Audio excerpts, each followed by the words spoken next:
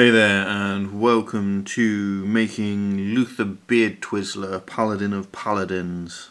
Here we've got Stern Kestrelman from the Reaper Miniatures range, and I'm going to turn this guy into our Luthor. Unfortunately, it's the best fit I could find, but his hair's a little bit too long. I think his hair's meant to be a bit shorter, but I'm sure it'll be fine. Not too much work to do on this. I just need to straighten out the sword for one and put on his goatee beard and mustachio of the Beardtwizzler name, which I'm just using a tiny bit of green stuff for. So I'm just going to crack on. I'll get that all done and I'll be back with you in a minute. There you have it. Sword is straightened, goatee is in place. It didn't take too much. The straightening the sword was kind of a nuisance. I half thought about taking pliers to it, but then I realised if you put pliers to it, you put crimp marks in it. So it was just a case of flexing and straightening and flexing and carefully flexing and straightening using the warmth from my hands. I have quite warm hands. If you don't, I advise maybe putting the miniature into hot water for like 10 minutes or so. Like put in boiling water, let the boiling water like cool down for 10 minutes. So it's not boiling anymore. Hoik it out so the metal's being warmed through, and carefully, slowly bend it.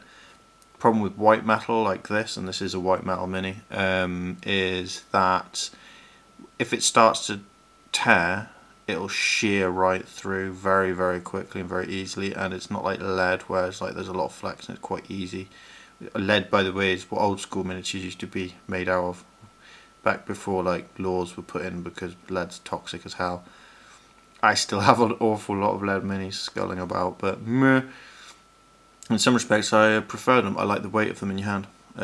That's the one thing that I do miss about the old sort of lead metal miniatures, but that's by the by. The other thing is goatee, which as you can see is a mighty fine goatee with twizzed up ends to the tashes, so that he is living up to the name of Beardtwizzler.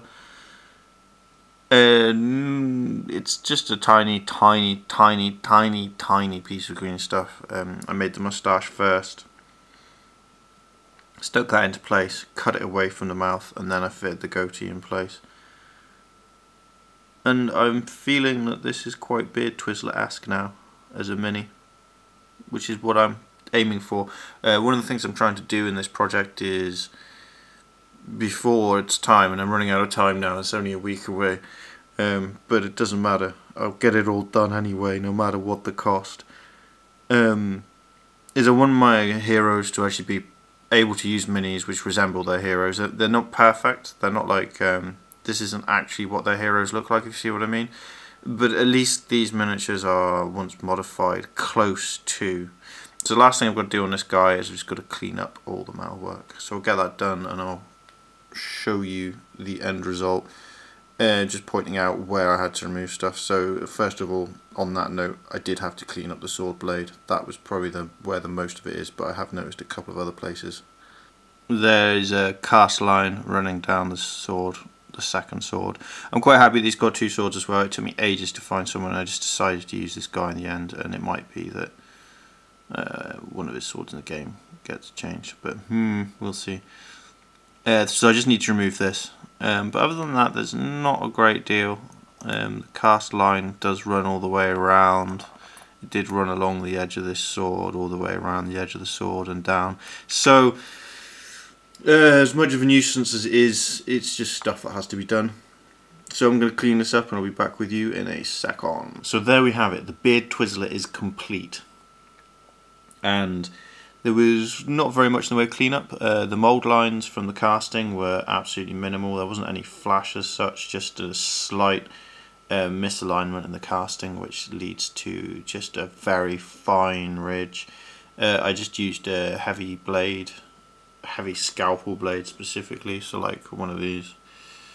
This is old and battered, as you can see, and I use this for cleaning up things like this because, to be honest with you, if you use a lighter weight blade, it won't do the job, and if you use something that isn't sort of a craft scalpel type blade, then it just doesn't work. So, as ever, I hope this has been of some use to you, interest to you, and that you're making, converting in this case, things to be just how you want them to be. So thank you for watching, have a good one, take care. Bye bye.